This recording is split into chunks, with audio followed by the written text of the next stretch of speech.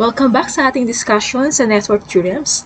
Our new theorem that we will be using to simplify circuit analysis is Thevenin theorem.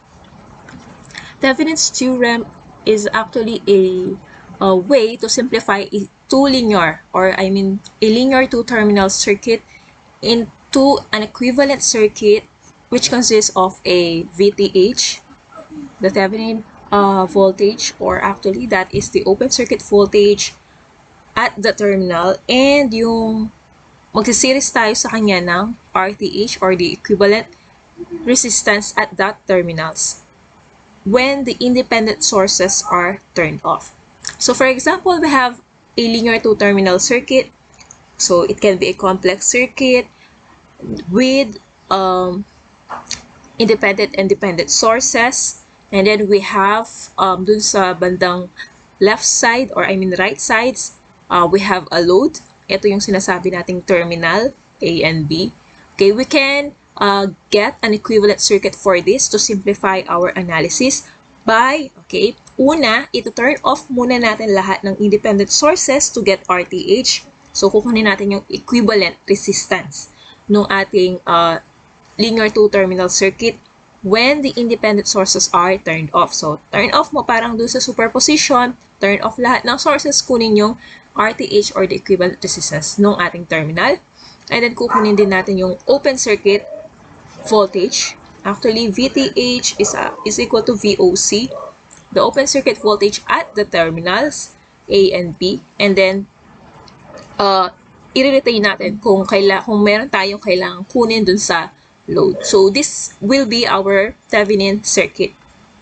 Ayan. Yun yung tinatawag nating Thevenin circuit. Simplified. Equivalent circuit siya nung linear two-terminal circuit. So, bale, ginagamit ito para mas mapadali yung analysis natin rather than kapag kumukuha tayo ng parameters dun sa isang element sa circuit, buo or yung original circuit pa rin yung ina-analyze natin. But using Thevenin's theorem, isa-simplify natin yung two-terminal circuit ng original circuit. Okay, isa-simplify natin siya, with an equivalent circuit consisting of open circuit voltage for VTH plus the equivalent resistance RTH. Para ang focus na lang, so meron ka na ng value nito, kung kukuha ka man lang, kung kukunin mo lang din ay yung voltage drop or the current that will pass through the load, madali na lang siyang kunin. However, we have two cases under Thevenin theorem, parang sa superposition, according to sources din. Yung unang case natin, if the network has no dependent sources, like in the superposition. Mas madali ang analysis if we have a given circuit na walang dependent sources. All we have to do is to find, ang hahanapin lang natin is, una, for example, this is our linear two-terminal circuit. I-off muna lahat ng sources. Turn off all the independent sources, and then we will find RTH. Hanapin mo yung equivalent resistance ng ating circuit. After that, kailangan natin mahanap what is VTH, yung open circuit voltage or the Thevenin voltage source using any network theorem or analysis. And then we simplify the circuit into a Thevenin circuit. So we have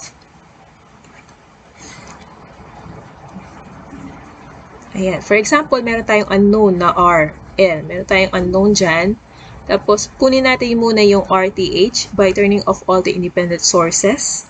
Tapos, ito yung terminal natin. A, B. Kasi meron kang reference terminal talaga kung saan ka magsisimplify. Or yung point mo na magsisimplify ka ng circuit. Tapos, kunin mo yung VTH. Paano kinukuha yung VTH? Using any theorem. Open circuit voltage kasi yan. So, yung original circuit mo, babalikan mo. So, muna, turn off lahat ng sources, hanapin si RTH. Kapag nahanap na si RTH, standby yung data. Tapos, balik uli sa original circuit. Ngayon, meron kong given na reference terminal kasi doon sa problem. So, hanapin mo yung open circuit voltage ng terminal na yon, that would be your VTH. So, kapag nahanap mo na yon, paano mo hahanapin? Any network theorem na gusto mong gamitin or best suited dun sa ating circuit. Okay, tapos, yung VTH in series with RTH, idugtong mo kung ano man yung hinahanap, etc. Kung may hinahanap mang I sub L o kaya voltage drop dun sa ating load. So, madali lang kapag case 1. Dun sa isa, we have another case, case 2. Okay, sa case 2, we have dependent source. Okay, we have dependent sources. So, guys, sa superposition, hindi natin mata-turn off yan once na naghahanap tayo ng RTH. Okay? So, nandun pa rin sila. So, paano natin hahanapin si RTH? Kasi you cannot find the RTH kung meron kang dependent sources. Okay? So, what we will do is, una, again, turn off the independent sources. Okay? And then, we apply a voltage source V sub O. Okay? We apply voltage source V sub O at the terminals A, B. Okay, and then we determine the resulting current I sub O. In such a way, makukuha natin yung RTH. RTH using also is V sub O over I sub O. Okay, so maglalagay tayo ng V sub O. Okay, ikaw ang maglalagay. Tapos, meron kang circuit dito, analyze mo, kunin mo yung I sub O.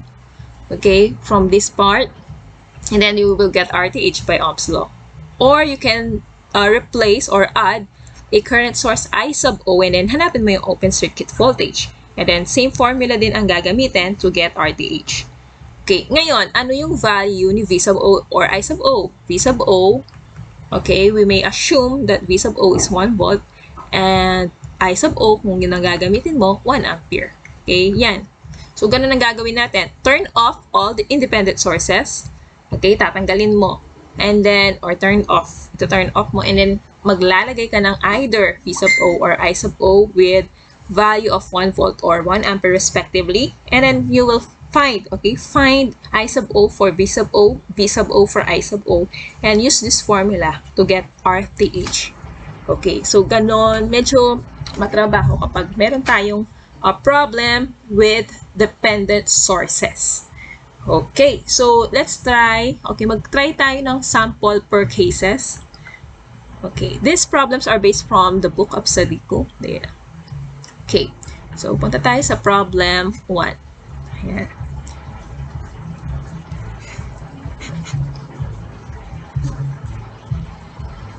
Okay, so sa problem 1, ayusin ko lang itong ating.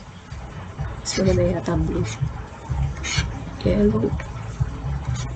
Ayan, so problem 1, this is under, tingnan muna natin kung anong case siya. Find the Thevenin equivalent circuit of the circuit shown in the figure. So, kunin natin yung Thevenin equivalent circuit. Okay, to the left of the terminals AB, ayan yung sinasabi ko, meron talagang bibigay na reference. Okay, dito. So, itong part na to, itong part na yan, hanggang dyan,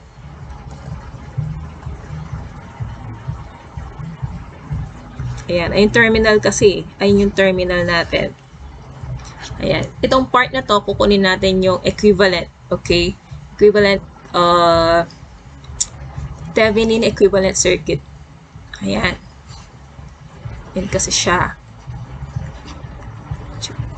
Ayan. Ito yung terminal natin. A, B. Tapos, lalagay pa rin kasi si RL eh. Ipapakuha siguro dyan, RL. So, kapag may arrow na ganyan, that is a variable resistor. Then, find the current through RL. Ayan, o.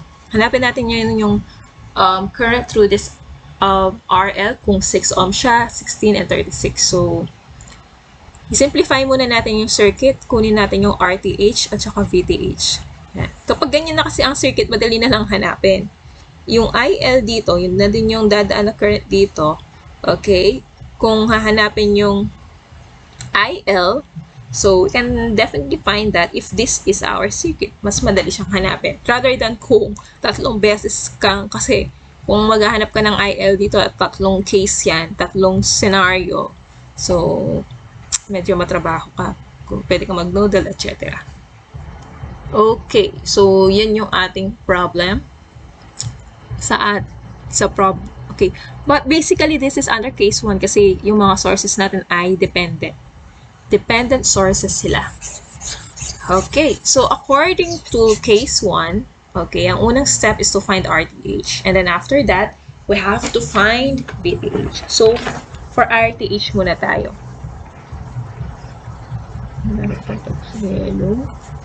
So, A for RTH. So, sa RTH natin, ang gagawin natin ay hanap ako magandang kulay. Apple gray. Okay, ang gagawin natin sa RTH natin is turn off lahat ng sources. Turn off. Tapos, hanapin natin yung equivalent resistance from the terminal AB. Dito, from terminal AB. Yan. So, redraw natin yung circuit na wala na yung ating mga sources. So, ito wala na yan. Yan. Tapos, nandun pa rin si 4. Sige, mamaya na yan. Ayan. So, ito yung terminal natin, AB.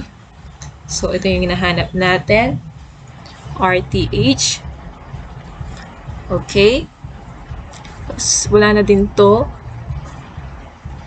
Meron tayong 1 ohm resistor. Okay, 1 ohm resistor. Ito, tanggalin na natin yan. Tapos, meron tayong 12 dito.